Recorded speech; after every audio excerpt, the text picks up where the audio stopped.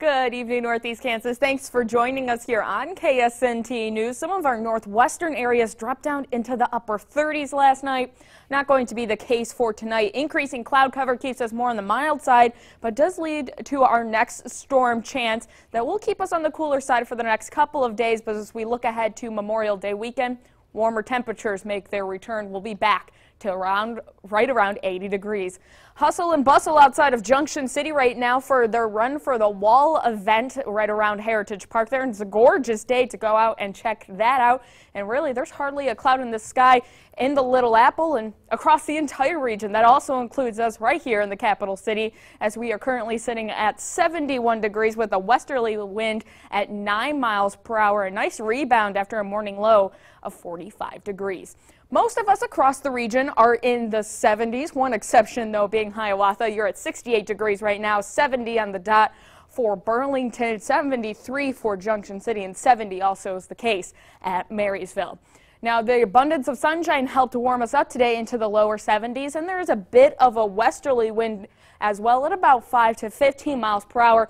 This will subside slightly overnight tonight, so we're not talking about a breezy night by any means as you wake up tomorrow morning to kick off the brand new work week. Winds pick up slightly out of the southwest, though. They'll be at about 10 to 15 miles per hour. Look at what happens, though, as we turn the clock closer to Tuesday. We're stopping here at midnight. You see those southwesterly winds now slamming in with northwesterly winds. That's our next cold front that's going to push through and gives us our second round of precipitation for tomorrow. I'll break down that first round coming up. Taking a look across the country, though, you can see just how unsettled it is along the eastern half of the country to our south and off to our northwest. Right here in the Sunflower State, though, nice and quiet. We are feeling the effects of high pressure building in over us, and that's why we've seen hardly a cloud in the sky as well. And satellite and radar, as you take a closer look, reflects that beautifully. Again, plenty of sunshine to close out your Sunday. However, as we get into the overnight hours tonight, we'll see the cloud cover increase, and we'll see the chance of showers and storms return across the region as well. This is stopping here at 12:30 for your lunchtime plans.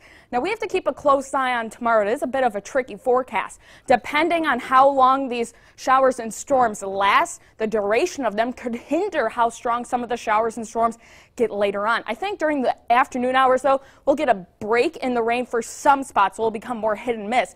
As that cold front moves through Monday evening, though, this is 10 o'clock, our northwestern areas have the best shot of seeing some stronger storms, but overall, the chance of severe weather looks to be relatively low, with those rain chances spilling over into Tuesday, stopping here at 6 a.m., still contending with some spotty showers. Tonight, though, all is quiet, just dealing with increasing cloud cover as we drop down to a low of 52 degrees, and our KSNT Storm Track 7-day forecast shows that cool down to go along with those shower and storm chances. 60s for Tuesday and Wednesday, but look at the nice rebound we have leading into Memorial Day weekend. We'll be back in the 70s and 80s, but could have a couple shots of some showers and storms come Friday and Saturday, too. We'll keep you posted on that.